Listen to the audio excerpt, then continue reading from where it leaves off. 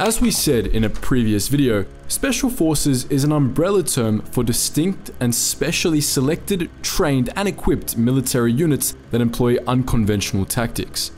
In that video, we covered the German Brandenburgers and SS Jager Battalion 502, the British Commandos and SAS, and the US Marine Raiders and 1st Special Service Force. But what about World War II's smaller belligerent nations? Did they field special units too? Absolutely they did, and the men from these units were some of the toughest in the world. In this video, we share their stories. If you want to take a break from the infantry side of things, be sure to hop on War Thunder, the most comprehensive vehicle combat game ever made. Play on PC, Xbox Series X and S, PlayStation 5, or the previous console generation to experience thrilling and immersive PvP in the 2,000 tanks, planes, helicopters, and ships War Thunder offers. Their collection of vehicles spans over 100 years of development, and an in-depth customization tool allows you to apply hundreds of camouflages, historical markings, and 3D decorators such as bushes. For the realists out there, War Thunder offers incredible graphics in 4K resolution, while also ensuring that each hit accurately damages your or your enemy's vehicle. As someone who loves playing War Thunder on the PS5, this is one of my favorite things, being able to see exactly which component was damaged or which crew member was actually hurt. Be sure to head to the link in my description and take advantage of the huge free bonus pack War Thunder is offering, including multiple premium vehicles, premium account features, boosters, and much more. Prior to the Soviet Union's invasion of Finland in November 1939, the Soviets believed Finland would be a walk in the park. Reflecting on the Soviet perspective during the war, military leader Nikita Khrushchev said, "All we had to do was raise our voices a little bit and the Finns would obey. If that didn't work, we could fire one shot and the Finns would put up their hands and surrender." As Khrushchev came to learn, this was far from the truth.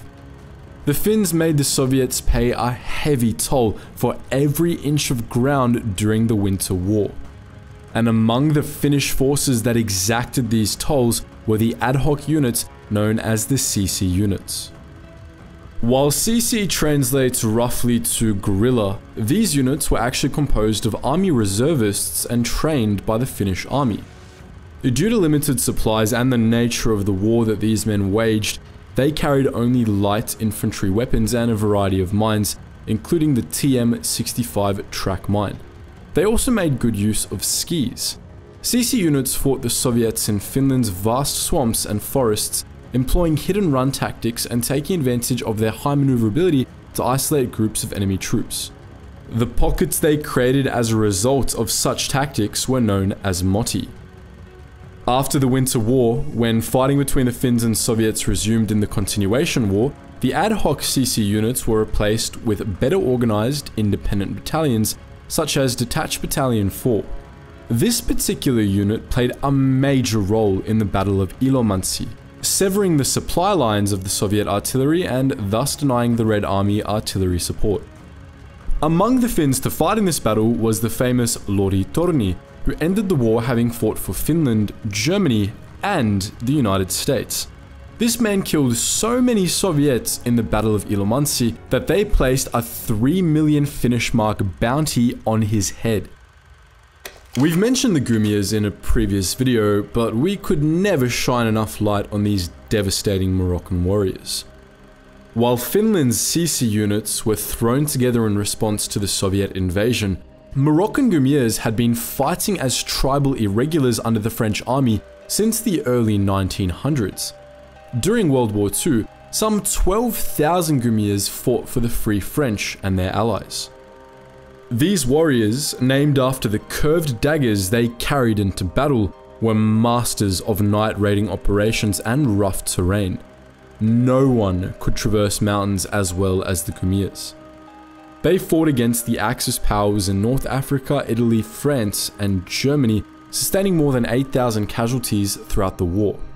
Putting the Goumiers' reported war crimes aside for the time being, their performance in the Italian campaign was legendary, especially during Operation Diadem and the Battle of Monte Cassino.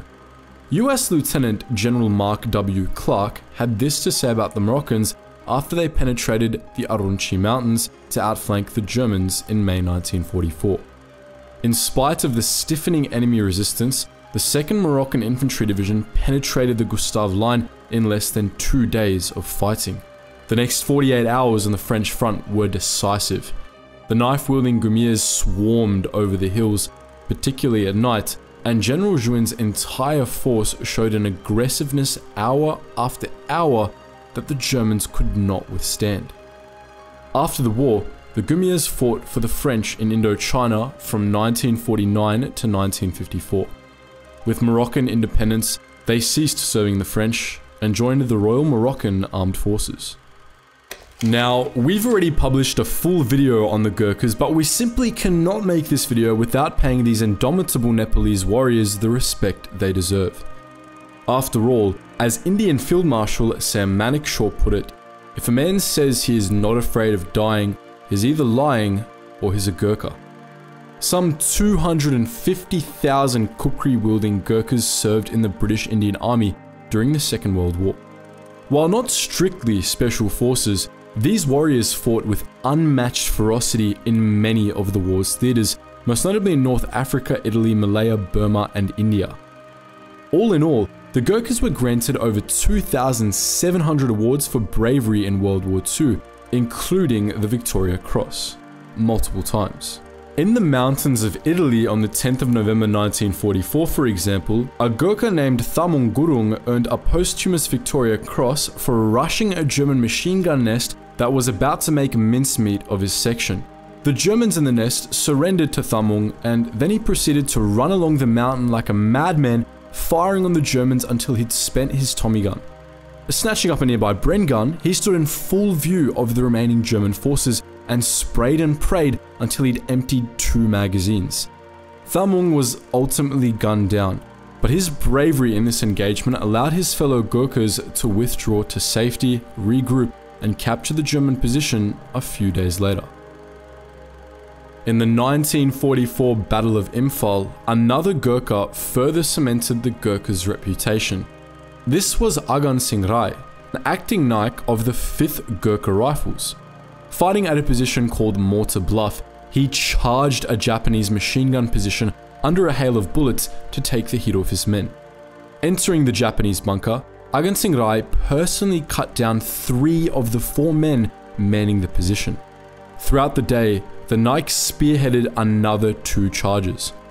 In both, he cleared the Japanese positions almost entirely alone, bursting into the 3rd Japanese bunker with the Tommy gun in one hand and a grenade in the other. According to his VC citation, the enemy, demoralized by Agan Singh Rai's complete contempt for danger, fled before the onslaught. Of course, those were just 2 anecdotes about Gurkhas who served in the Second World War, among many. In 1901, the US Army formed the Philippine Scouts. This military organization was largely composed of Filipinos and Filipino Americans and commanded by American officers. On the 7th of December 1941, the same day as Pearl Harbor, the Japanese began their invasion of the Philippines and went toe-to-toe with the army. It did not go well for the defenders. By March 1942, the Japanese had overrun most of the Philippines. A defending force composed primarily of scouts was still holding out in Bataan, but the Japanese had established a naval blockade and supplies were wearing thin. Still, the scouts fought bravely. Back in January, for instance, Jose Calogus of the Scouts' 88th Field Artillery Regiment earned a Medal of Honor for one particular daring action. Busy working as a mess sergeant, Calogus noticed that enemy artillery had obliterated the crew of a nearby 75mm M1917 artillery piece. Understanding the importance of the gun, Calogus made a 900-meter or 1,000-yard sprint across a shell-swept battlefield to man the M1917 with a squad of volunteers. For the rest of the afternoon, Calogus rained hell on the Japanese, allowing his fellow scouts to dig in and make a stand against the Japanese onslaught. Calogus was among the scouts captured by the Japanese on the Bataan Peninsula in April. Those scouts who managed to avoid capture or escape joined the Philippine resistance. If you're looking to take a deep dive into the Philippine resistance, we've got a great pair of videos on the subject. One is an overview, while the other explores the complicated logistics of the resistance and how it collaborated with the Allies outside of the Philippines. For now, we turn to Juan Pajota, who epitomized the scout experience during World War II. After the mass surrender on the Bataan Peninsula, Juan fell in with the famous US Major Robert Lapham, who was also a scout, and founded a guerrilla unit on the Luzon Central Plains. Juan went on to participate in the raid at Cabanatuan in January 1945. Working with the US Rangers and Alamo Scouts, Juan and his guerrillas decimated the Japanese 359th Independent Infantry Battalion and liberated more than 500 Allied POWs from the barbaric Japanese camp. Juan's knowledge of the terrain and enemy activity made him an invaluable asset in this operation, which likely would have failed without him. According to Lapham, Juan was a very unflamboyant guy with a natural bent for leadership. He was resourceful, organized, and extremely imaginative. After the Americans returned to the Philippines and converged with the resistance to liberate the islands in 1944, many of the scouts turned guerrillas rejoined the US Army, and several new scout units were established. These new scouts fought to extricate the Japanese from North Luzon, and after Japan capitulated, served as part of the Allied occupation forces on the Japanese home islands. How the tables had turned. Massive thanks to War Thunder for sponsoring the video. To experience epic World War II PvP battles in planes, tanks, ships, and much more, be sure to head to the link in my description and take advantage of the huge free bonus pack War Thunder is offering, including multiple premium vehicles, premium account features, boosters, and much more.